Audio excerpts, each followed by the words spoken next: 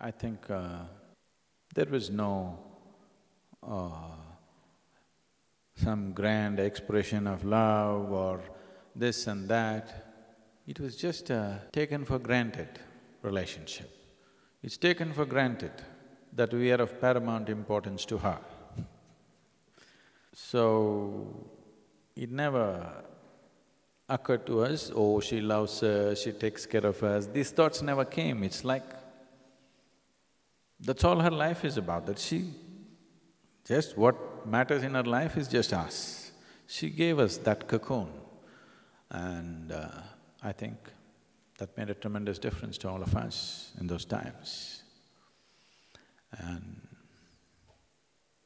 as I've already many times said, she made everything with her hands in the house, from cooking to embroidery, stitching drapes and stitching things, everything was her work.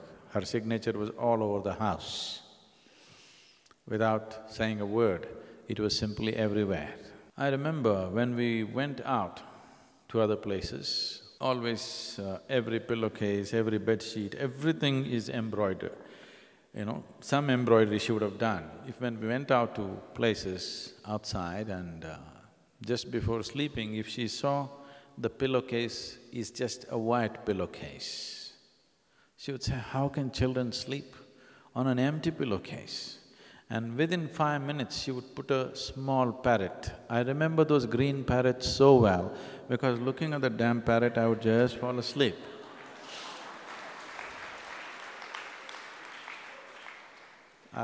Those parrots are sticking in my head so strong. Or a little 5-petaled flower, which used to be, those… I don't know what… I've forgotten all those names. They used to be anchor threads, anchor brand threads, which used to come like this, If you stitch them, let's say it's pink in one place, in another place it'll be reddish, when you stitch it, it'll come… I'm sure even now those things should be there, but I'm not seen them in a long time. So I'm just looking at that 5-petaled flower and just dozing off. And it's largely pink, 3 petals are pink, 2 petals are slightly reddish, and my mind is just thinking, why the hell is it like this? Why?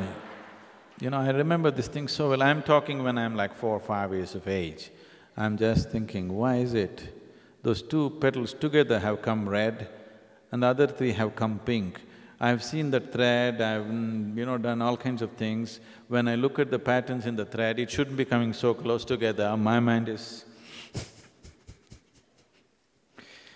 So, all these little things, cooking enslaved us.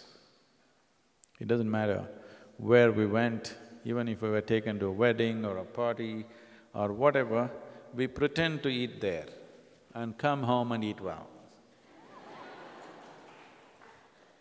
Because there was no replacement for her cooking, it was like that. I don't know, it was not like a very active, loving relationship.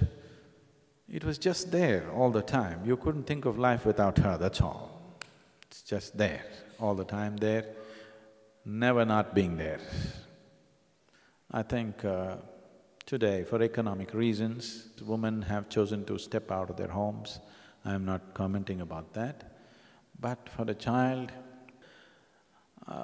when a child comes home, nobody at home, he opens his own lock and goes inside and eats some cold food and sits there.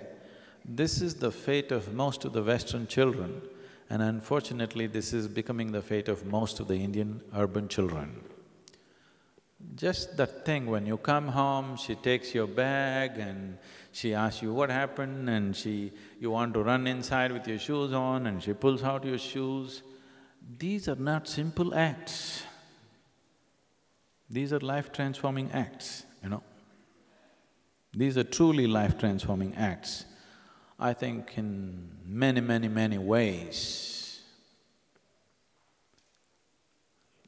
The other dimension of who I am is different, but as a person who I am, I think she had a huge influence quietly, without saying a word, no teaching, no talking down. My father always tried to talk me down and tell me, this, you have to be like this, otherwise you'll become like this. None of it stuck in my head. But she just quietly, without saying a word about it, I think she impacted me hugely, very hugely, I would say.